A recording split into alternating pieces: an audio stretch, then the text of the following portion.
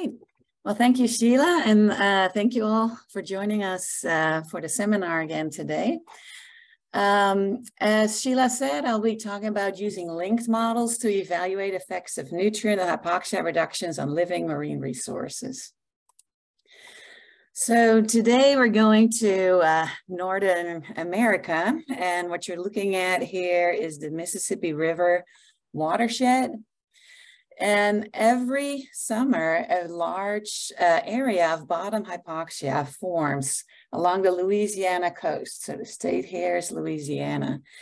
And that is mainly fueled by the nutrients that come out of the Mississippi River. So you can see how large of an area, there's a lot of agriculture here, really feeds that river. So you can imagine there's a lot of nutrients coming out here.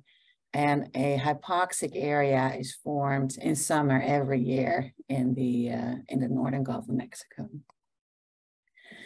So it's been long known that this zone forms, but what's not as well known is what the effect of that is on fish and fisheries in the northern Gulf. So there's species here that are commercially and recreationally important, like red snapper, white shrimp, Gulf manaid, and Atlantic croaker. Atlantic croaker is mainly also very abundant in that area.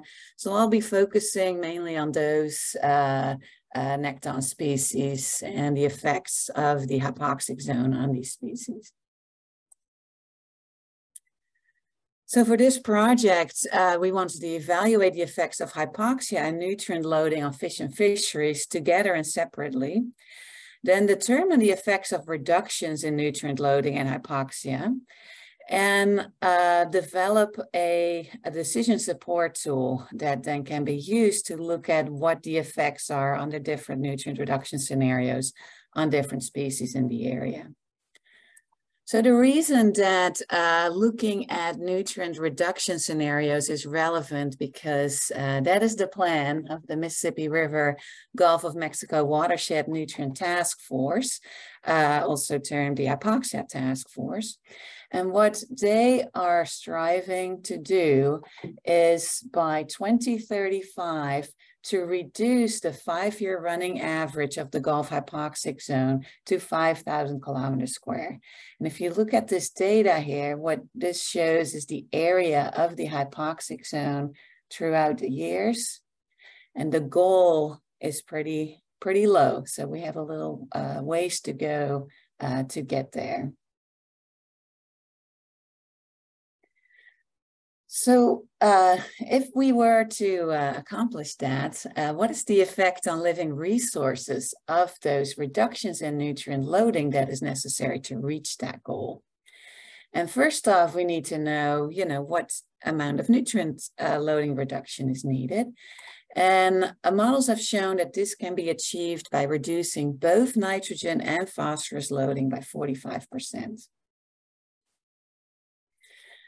So why is this not a very straightforward problem? So this hypoxic zone has been dubbed the dead zone. So it sounds like, pretty terrible. And reducing this dead zone can only be good. So the complexity comes in because this is also an area with very high secondary production. It has been dubbed at a strikingly rich zone. And this term was used in a paper by Nixon and Buckley to really point out that we shouldn't always demonize nutrients. So nitrogen, of course, too much nitrogen causes eutrophication, but it also fuels the food web. Nutrients will support phytoplankton growth, which then subsequently supports zooplankton growth, fish growth, and so on. So if we start reducing these nutrients, we may have different effects. Will reduce hypoxia, which is a good thing also for the higher trophic level species. But the nutrient reductions to achieve that may reduce secondary production. So what is really the net effect?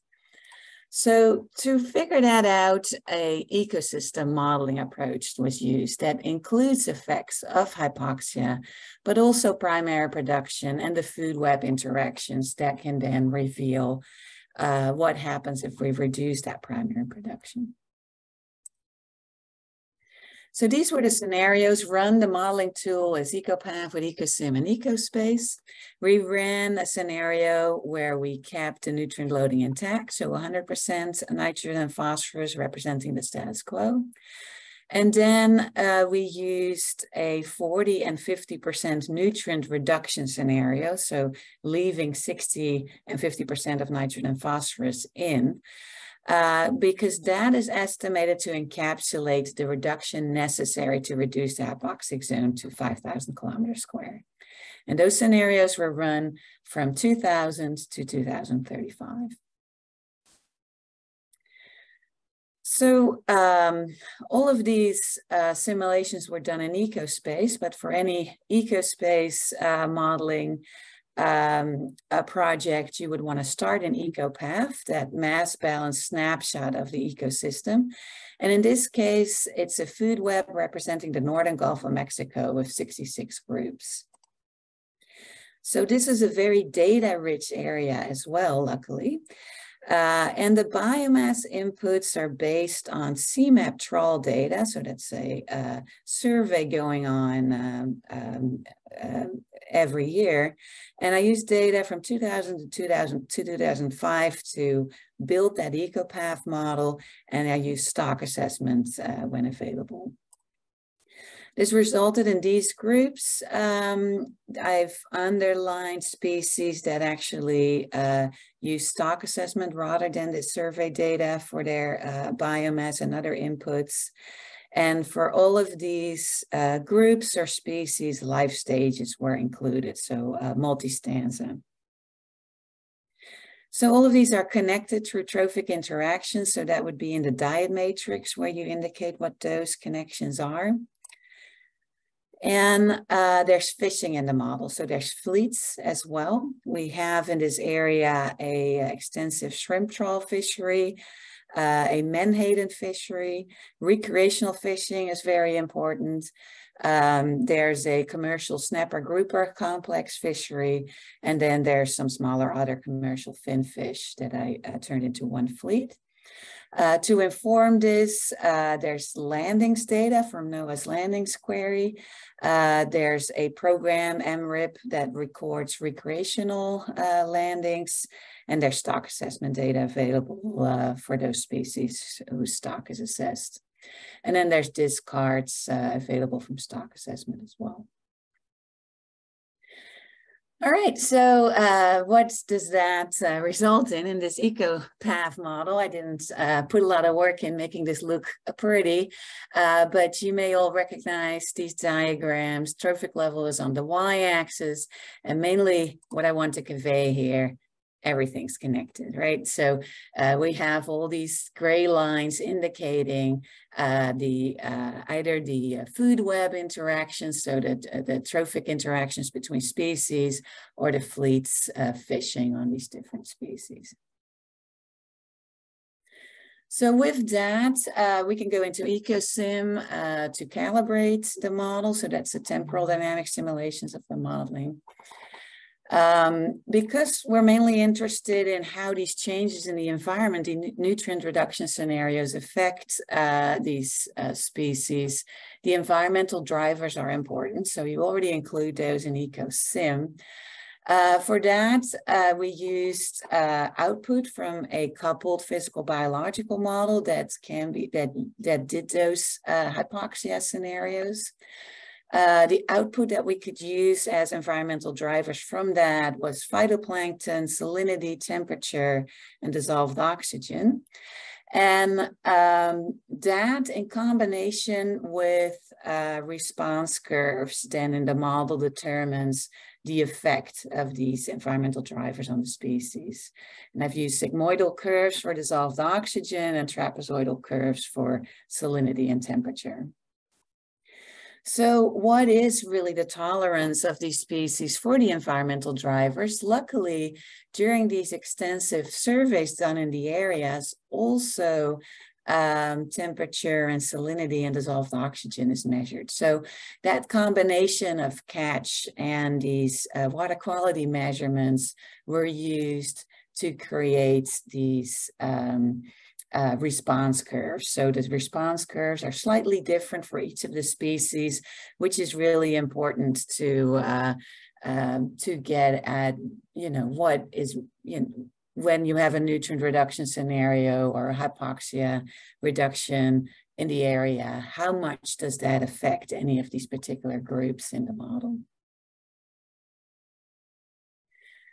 So this is all done through the habitat capacity model in the software, where you include this environmental preference function with a particular response curve shape, and whatever that value is of, say, your dissolved oxygen will then determine the capacity on a scale of 0 to 1 to forage in that area. And that capacity also affects movements from one cell to the other. So that's kind of the relative capacity of the cell the species is in and the cell that surrounds, or the cells that surround that cell, that determine how fast or slow the species is moving over the model area.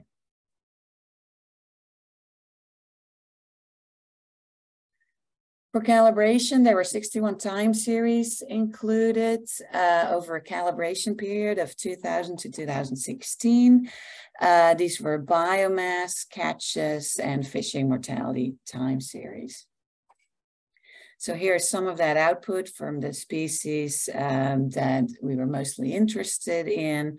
So here's some calibration output of biomass. So those are the sums of squares of the deviation in brackets here. Pretty good fits overall. And then we calibrated catch as well for those groups that had a fishery on them. And that also ended up working pretty well. So with a calibrated model, we now move into Ecospace, which is a spatial-temporal modeling component. This is run in IBM mode. That's the individual-based model. The advantage of that, specifically if you use environmental drivers in your model, is that it really calculates your mortality and how well species are doing in a specific area in the cells that the species are in, and not an average of your entire model area. So especially for these applications where you're looking at maybe a stressor in your environment that is localized, it is best to run your model in individual based mode. This is the model domain. So there's 5 kilometer square grid cells in the model. What you see here in yellow is Louisiana. The orange is an exclusion layer. That's super handy to use when you couple a model to a different model that already has a model domain, so that you can match the model domain and make sure that each of your model cells receives input, so the environmental driver input from your coupled model. So this is output from that coupled model. This is a ROMS model. What you see depicted here, first off, is time. We're going to run through 1 year. What you see at the top is the chlorophyll that's changing through time. So that indicates, the amount of phytoplankton that is in the system. And then the dissolved oxygen at the bottom of that model area. And what you can see when we go into summer is that there's more chlorophyll here at the top. those phytoplankton are going to sink and die, and bacterial decomposition is going to take out the oxygen at the bottom, which are these red areas that you see here. So we really have this summer hypoxia occurring in this area, and then it dissipates again in fall when there's mixing, and the dissolved oxygen really gets mixed into the water column again. And that pretty much repeats every year. It really depends per year what the severity and size of the hypoxic zone is, but it's an annual summer phenomenon.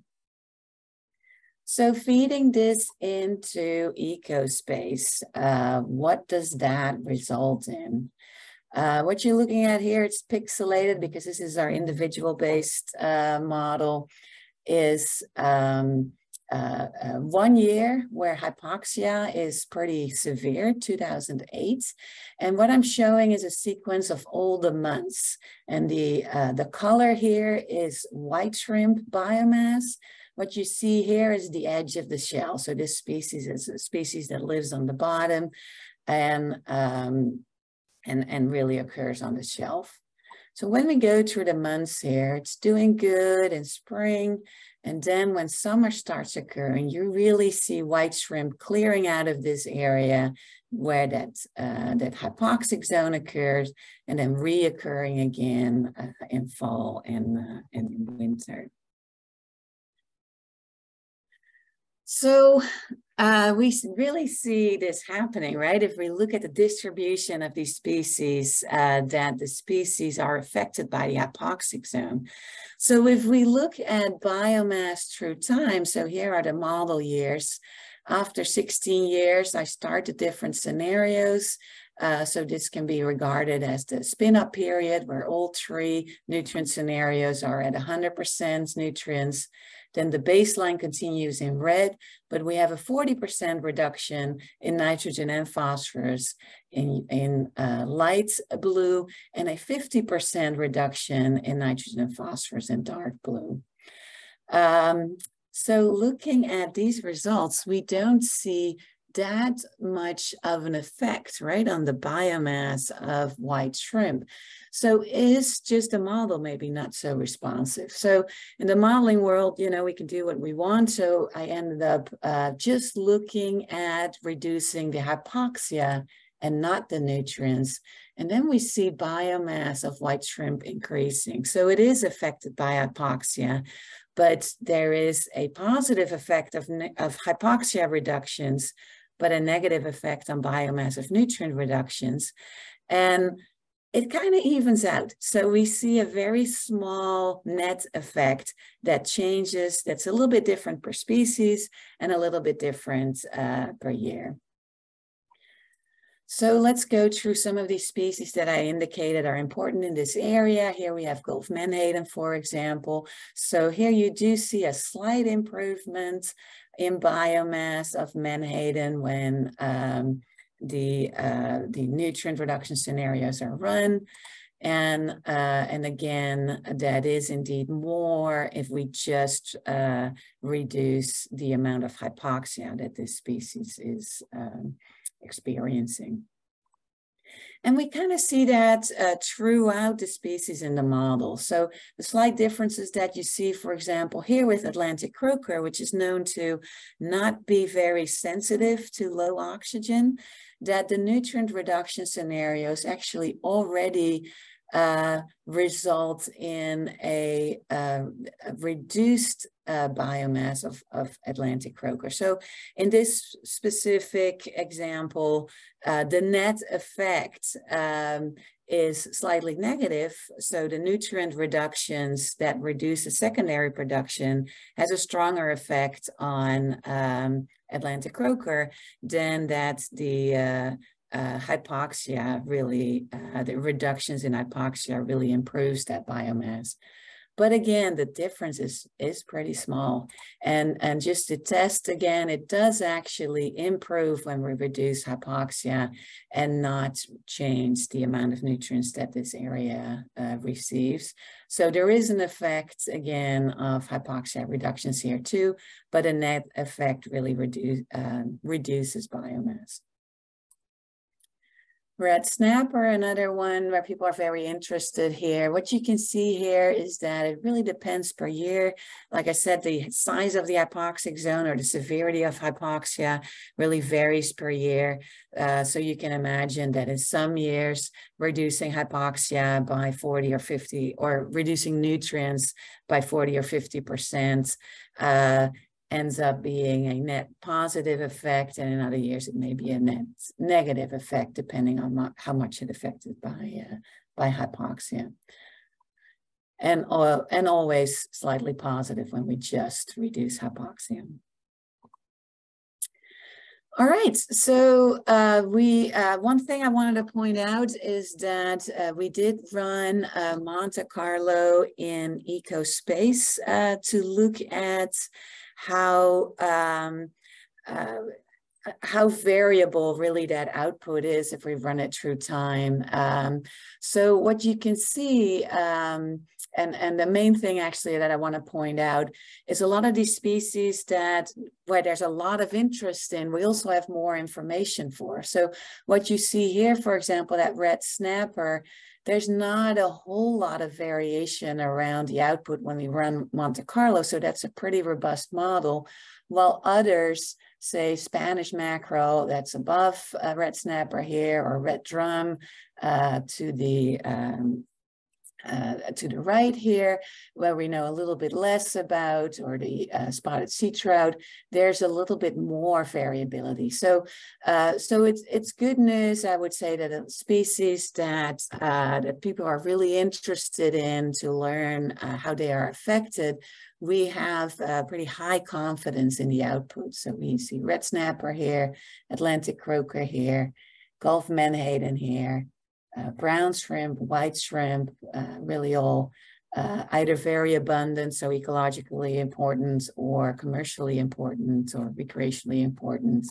And I added phytoplankton here as well. So it's important for phytoplankton to be pretty robust as well, because that is really driving what the net effect ends up being. And we are pretty confident in our phytoplankton runs as well. So with that information, you can look at the uncertainty of your output. We haven't truly fully analyzed this output yet, but these probability density plots can already show you that if we run, for example, the scenario that is most different from the base run, so that 50% nitrogen and phosphorus reduction, and we go to the last year of the run in 2035, we have pretty nice dome-shaped probability density plots. So the probability of your outputs being that a mean base run and kind of a distribution from that is shown with these plots. And we have one nice peak, and it's not really, and it's pretty well defined peak, which makes us again pretty confident about these outputs. So in conclusion, hypoxia affects species distribution. So I do want to point out that first, those maps that I showed, which even when the net effect is not that large, right, can have effects on the fishery on its species, for example. So there can be indirect effects on distribution changes. So fishes need to move further away from their feeding grounds. Fleets need to move further away, perhaps from the coast, if they need to pass through that hypoxic zone first. So there's definitely consequences to a change in distribution, even when the net effect ends up being not that big of a change in total biomass. So that is important output as well. And again, that distribution is more strongly affected than the total biomass of most of these fisheries species. So really, for management purpose, perhaps looking into the distribution and how change or hypoxia itself, but also reducing that hypoxia may affect really how accessible some of these species are to fishing fleets. What we've seen is that the nutrient reductions that are needed to reduce the hypoxia reduces that bottom-up energy flow into the food web. So it reduces secondary production. But the associated hypoxia reductions with those nutrient reductions do have positive effects on these fishery species and really most of the groups in the food web. So some of those patterns that I showed were really pervasive throughout the food web. The net effect on the biomass of living marine resources is generally very small. It is species specific and it varies by year. So by providing this output to managers, another useful aspect could be to look at years with a large hypoxic zone or with a small hypoxic zone and what effect do nutrient reductions have on these different situations, and then on the distribution and biomass of species of interest. So in order to make this easy to kind of look at these different scenarios, we've created a decision support tool.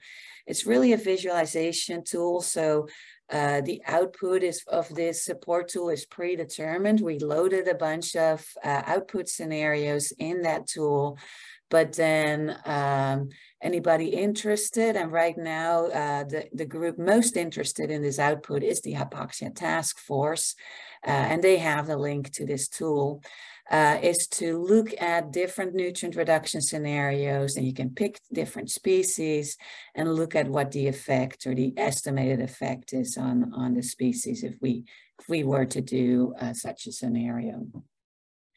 So really the goal of that decision support tool is to provide these users with the estimates of change in biomass and distribution in response. And we had to select, interesting scenarios as well. So we really selected the goals of the Hypoxia Task Force so that they would be most interested in that output. So those are the proposed reductions in nitrogen and phosphorus to reduce the size of the hypoxic zone in the Arctic Gulf of Mexico to 5,000 kilometer squares. And we also focused on that, what you may have seen, there was an interim goal listed as well of a 20% reduction in nitrogen and phosphorus by 2025. So we've included the output of those scenario runs as well.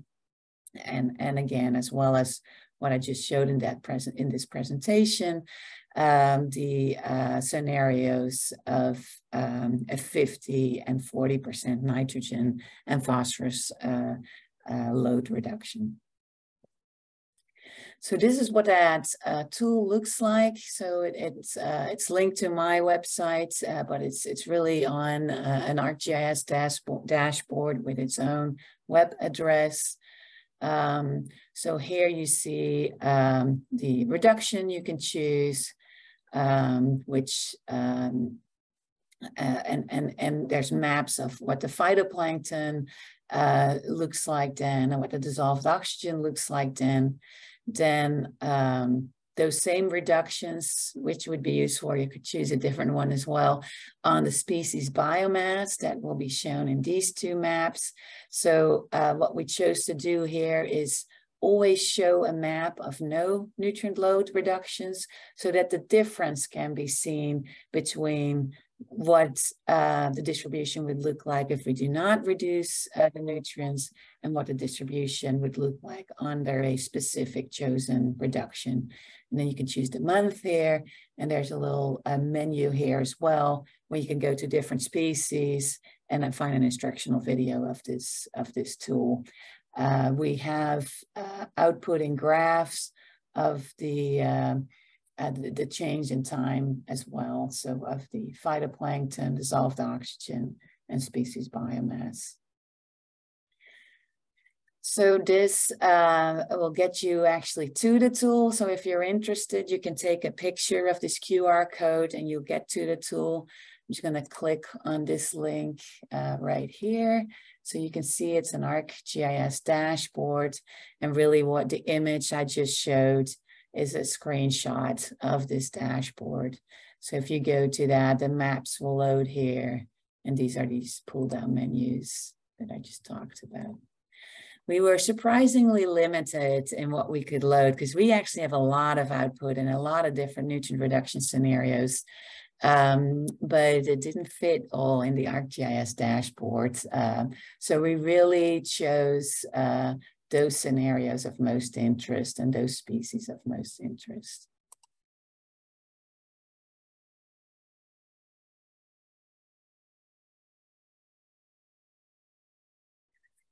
All right, and with that, I would like to thank my collaborators that have all helped me a lot in this work, and my funders. So that's funding from NOAA that supported this work. And with that, I will take any questions. Thank you very much, Kim. Great talk. Was really quite interesting, and it's great to see that, you know, you're actually doing some of the things that hopefully we'll be able to do in some other projects sometime soon. So the panelists are getting there. And I see we have one question in the Q&A, so I'll start with those while everybody else thinks up their questions. David Richards says, is the zone more eutrophic or hyper-eutrophic? Is it possibly nutrient limited? Will adding more nutrients or improve or alter the food web or species? Is it species specific? Will it increase some biomass of some species and not others? Right.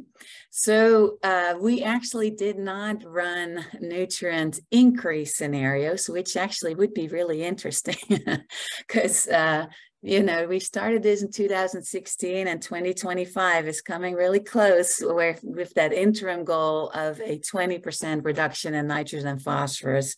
And I can tell you we're not reaching that. So these are interesting scenarios to look at. But I think indeed the next interesting thing is to look at nutrient increase scenarios. Right now, that may still be the direction that we're going. I would say, of course, we all, in theory, know there's definitely something as too much nutrients, right? There is hyper-eutrophication, and it will really hurt the living resources in that area if we're in that situation. So to really realize when we're there and indeed for which species we get there, we may get there sooner for some species than others. I would say nutrient increase scenarios would need to be run to really get at that information. I would not say it is hyper-eutrophic yet. It's really a thriving area, a nutrient-rich area with a lot of productivity. But other than the hypoxic zone, so really that lower bottom area where we do see a negative effect, especially on benthic species that cannot move, for example, this is really an area that is not really hurting by the input of nutrients yet. So scenarios that increase nutrients would really get at the answer to that question and really figure out, you know, how much is too much. Maybe we are really close. We just don't know it yet. But so far, I think at least my output hasn't really provided, I would say, the ammunition for the Hypoxia Task Force to really show how important it is to reduce the nutrients in the watershed, because that's really where the fight is, right? In that large watershed that I showed in the beginning, that's where the nutrients reductions need to occur. So I mean, the fishes in the northern Gulf of Mexico are not truly, you know, negatively affected by this nutrient input, but at least I think these results show that they can withstand these nutrient reductions all the way to 50% and still pretty much do the same as they're doing right now. So it can also not be used the other way around, where people are like, oh, we shouldn't be reducing any of those nutrients because we'll lose the fisheries revenue. I think we are losing some fisheries revenue, which we should be able to, with some more work, even use this output to figure out as well. The shrimp fishers, they are used to moving around like, oh, you cannot fish here this time of year, let's go over here. So really kind of that lost opportunity, so that opportunity cost, we should be able to figure that out. And it is known. We can see that the boats are kind of aggregating on the edges of the hypoxic zone. So there is a response to it, but they're so used to it. People are not truly thinking of, what can we gain if this wasn't there, this hypoxic zone? So there may definitely still be something to gain. I see Carl's hand up. Carl is sitting there very excited. Carl. Carl's actually excited right now because a message just came from my little sister that she got COVID, which is real scary because we're old. Anyway, yeah, 2 questions for you, Kim. First one, how much do you trust that ROMS model? And the reason I ask is that I've tried to develop link models to predict low oxygen areas in a couple of the Florida Bay situations and so on, and found those models really, really difficult to calibrate.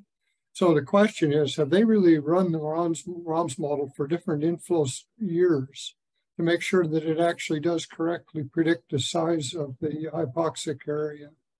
Right. So you'll maybe answer that first, and then I'll ask you the second one. Yeah, sounds good.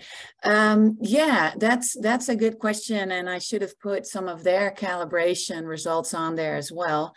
I would say this is probably the best model we have of this area, and they've calibrated it from 2000 to 2016, which does include a lot of variation in the size of the hypoxic zone. So very low hypoxic years or large hypoxic zone years. And this model is doing very well. This is a group from Dalhousie University, and there are several groups working on this. I think they've won kind of the race. So everybody believes their scenarios for how the hypoxic zone area is. That's not going to be questioned in your results. Okay, yeah. Then the other one is that if I was a manager in the area and so on, or anybody even looking at the fish impact prediction, one of the first questions I'd ask you is, has anybody done simpler kind of statistical modeling to look at whether there is an empirical relationship between fish production in any of those fish species and the hypoxic area? Because I remember trying to do that back when with some of the survey data from the area, and I couldn't find any good correlations at all. Right. Somebody taking that kind of more direct, it's like in a stock assessment model, what we would do is fit the stock assessment model with production or recruitment and all these linked to the hypoxic area data. Has anybody done that? Yeah, there's a study done with shrimp that looked at that, and there was a relationship. But I agree, which is almost, one of the reasons to start this modeling exercise. There are not a lot, it's not a very clear relationship, and there are not a lot of studies out there. So the study that showed that strong relationship is actually pretty old, and I'm not sure how much it has been repeated since then. So, I mean, to me, it seems like this is where, the answer lies in that the kind of the opposing effects of hypoxia and nutrient loading, and we may indeed just not see this very strong relationship. But the other thing that I just mentioned as well is that this has been going on for so long that I think the shrimp fishers are seeing a loss that is just not quantified yet, because it's not like they've it's this new thing. They've always just gone and fished somewhere else. So they don't come back empty-handed, but sometimes they go to Texas, right? So, but they're already screwed to start with because of price drops, because of competition. So it's really hard to separate those effects.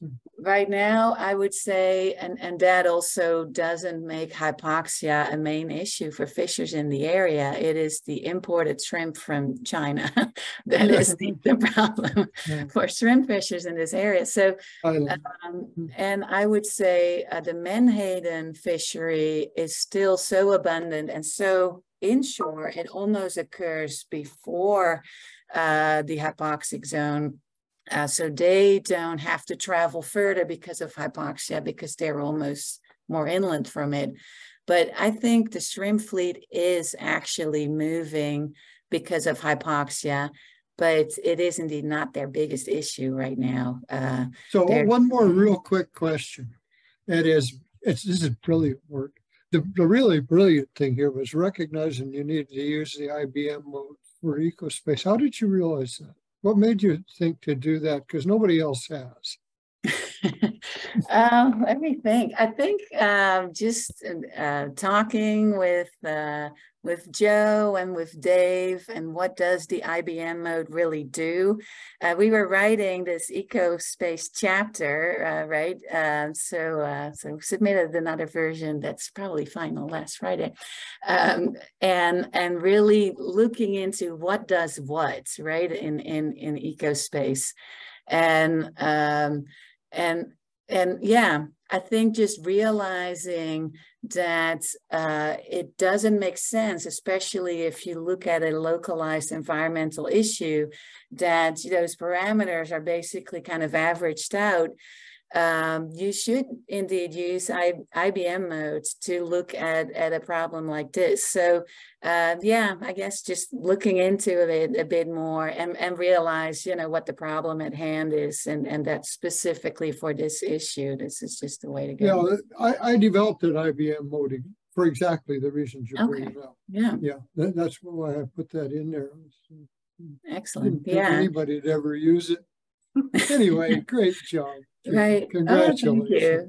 Yeah, and I had the multi-stanzas in there. So I think for people that are not using it, one thing to realize is you do want to have those life stages in your model for it to work. Those were already in there, so it was an easy next step. And yeah, so that output, the distribution I showed, especially the distribution, really changed when I started using IBM mode versus the normal multi-stanza mode. So yeah, thanks for creating that. Okay, Kim, there's another question from David asking, going back to the sort of models again, are there other models that predict phytoplankton assemblage changes due to nutrient changes? I mean, not other ecopath models, but other. Yeah, absolutely. So first off, let me ask you a question. When you say assemblage, do you mean different species of phytoplankton, whether that's modeled, or do you just mean whether phytoplankton is changes due to nutrient changes is modeled? I'll allow him to speak so he can actually. Different species and biomass, yeah.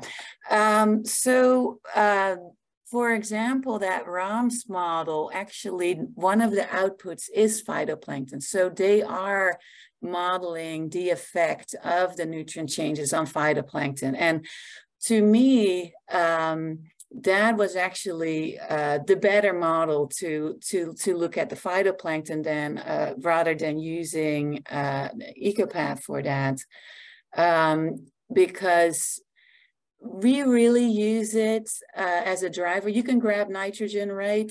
You can use it as a driver, but we all know that there's no like linear relationship always per se between phytoplankton and nitrogen. So you would actually want to use a different model that really looks at the combination of nitrogen and phosphorus and maybe light and, really this lower trophic level biological model. Then get the phytoplankton from that and then use that to drive. So you can still use it as a driver like a nutrient. So we use our phytoplankton biomass from the Ecopath model, but the changes in that phytoplankton biomass are driven by the phytoplankton from the ROMS model. They have the ability to look at different species. Really how it works is they look at size classes. So it depends a little bit on who you work with, whether they do that. Right now in these runs, I only used one phytoplankton group. I think an improvement would be to look at more groups. So here, for example, there could be a different phytoplankton species response to a lot of nutrient loading and less nutrient loading. So botanists have pointed this out to me. So my next project, we actually are going to use two phytoplankton groups, where one is just, and this is a little bit more inshore, is more a group of cyanobacteria that are not really, serving as the base of that food web as much as the other groups of phytoplankton. So to be able to make that distinction and how they respond, and I would say how the relative biomass of those different species respond to nutrient loading or reductions in nutrient loading, I think would add to this model. Include diatoms, because diatoms are actually pop up at high nutrient loading conditions, and they're actually poisonous to some zooplanktons. Yeah, negative correlation in the ocean between diatoms and zooplankton. Yeah, so in other projects, there's harmful algal blooms. So when would that be triggered? So if you have other people that can really figure that out and then use that as input, we can do a lot with that in Ecopath and Ecosim and Ecospace. But to get at that, like which phytoplankton would you see, and what, how are they connected to the food web, and maybe not so much, or maybe negatively, I think that would improve these type of models, and that's definitely next on the list. Yeah, that's often the case where you don't really have really good diet data to be able to figure out, they just talk about phytoplankton and they don't necessarily give you good links of types of different. Yeah, I think in a way though, you can go in the direction of what Carl was saying. Some species of algae are harmful. So as long as you know that, you can then include that effect in there as well, and not just oftentimes what we find is, more phytoplankton. Oh, great. More food. So to be better at that, I think, making sure to collaborate, because this is not something we do with our higher trophic level models, right? To collaborate with somebody that can figure out the nutrient loading and changes in that, how that changes your phytoplankton assemblages is really the way to go. And then we can work with that information into Ecopath and what would it do to our food web. Yeah. I was gonna, Chiara, quickly, I was gonna just ask, and then you can have the I was gonna ask about the tool that you created. I mean, do you think it'll be used a lot, and do you think there's a different way to ArcGIS to use something else that's better? Yes. Anything would be better, in my opinion, to ArcGIS, but that's No, I bet other ways would be a lot easier.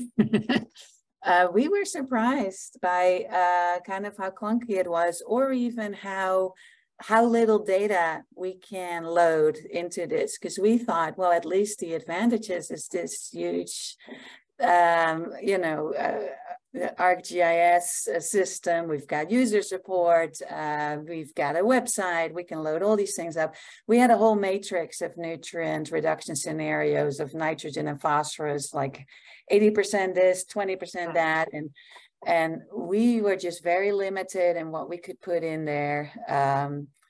I have in the past created our Shiny app. I think that has now developed so much through time that has probably surpassed what you can do with ArcGIS dashboards.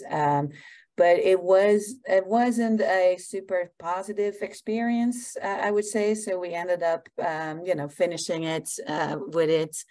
I do think it will be used a lot by the Hypoxia Task Force. So with a lot of the, we did a lot of meetings with stakeholders and really to look into who's interested and who would use this. And that helped, especially when we realized we can't put everything in there, to really focus on the things they were interested in, and they are going to be the ones to use it. So yeah, I think it's useful in the end, and I'll probably go a different route next time. Thanks, Chiara. And then I see one of our participants, Greg, is also waiting to ask. Greg, I've given you the chance to speak, so but Chiara can go first.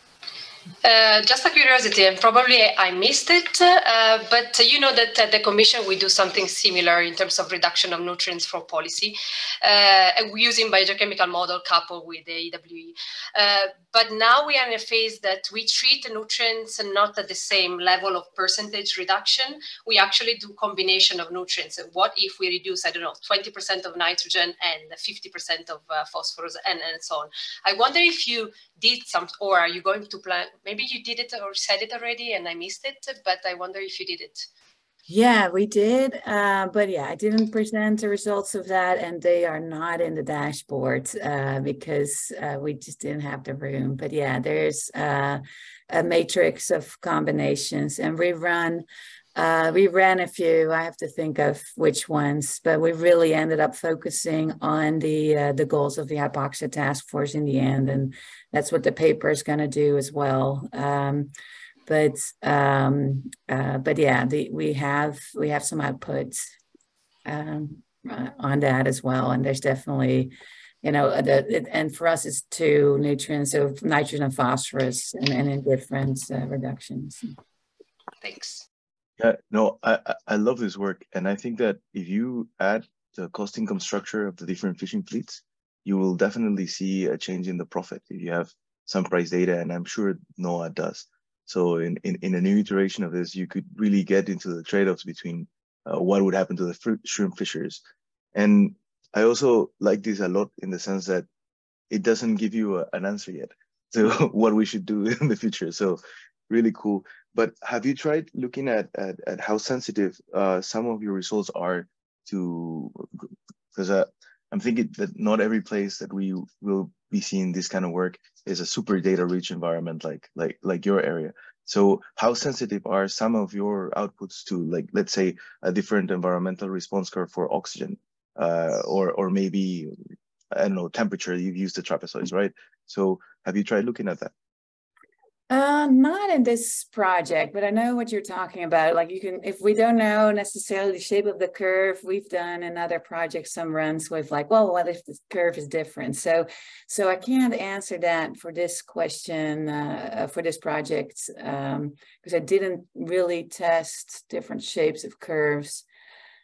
We did look at, so with those Monte-Carlo runs, we did see a difference in species we didn't have as much data for as others, that we could actually see that the kind of that spread of, if you change a little bit of the input, how much does the output change, and it was larger for species that we knew less about. So it was pretty obvious that, like, well, we are going to do a little better if we know a little bit more. And luckily it all comes together, like the species that people really want to know stuff about, we also have stock assessment for, we also know more about. So I guess we kind of luck out in that area. But yeah, it's an interesting exercise to look at different shapes of curves. I would say throughout the development of this project, there has been some changes in the curves, but I don't have readily available output of what really was the sensitivity of those changes. It was more,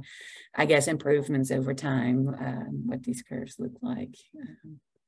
But yeah, it's an interesting way to, or even look into, we don't know the shape of the curve, you can maybe even use it what best fit the data, right? So you could use your curves and change your curves in that way. And we've done that for different projects. Okay, I don't know if there's any other questions from any of the attendees that are still around there, or any from people. I think Chiara had to leave, unfortunately, but yeah. And I see that my computer is still preparing to live stream, so I'm assuming live stream didn't work. Sorry, I just have to give up trying. Yeah, so indeed, really I see a recording and I see live on my screen. Maybe it will generate at the end. I don't know. Maybe it's live on YouTube, but yeah, I think anyway, it doesn't matter. It's fine. I have recorded it, so it will go onto the YouTube. I'll get Jeroen to put it on the Ecospace YouTube channel anyway, which is really the most important place for it to be. So it'll be fine. So yeah, I don't know if there's any other comments, questions, any last. Go for it, Carl. This is Jim. Kim. Oh, God. How's Jim doing? He doesn't respond to emails. He passed away. Oh, Jesus, I thought I feared to answer that. Yeah. I'm sorry. Oh, I'll get in touch with you. Yeah. Okay, thank you.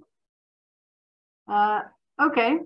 If there is no other questions or comments, great. Really great talk, Kim. I'm really glad that we had quite a lot of people listening, because the last time we tried this, it didn't work so well. So wonderful. And thank you very much, everybody, for being here. And as I said, the next presentation, the next webinar will be on the 5th of April, which is a Wednesday.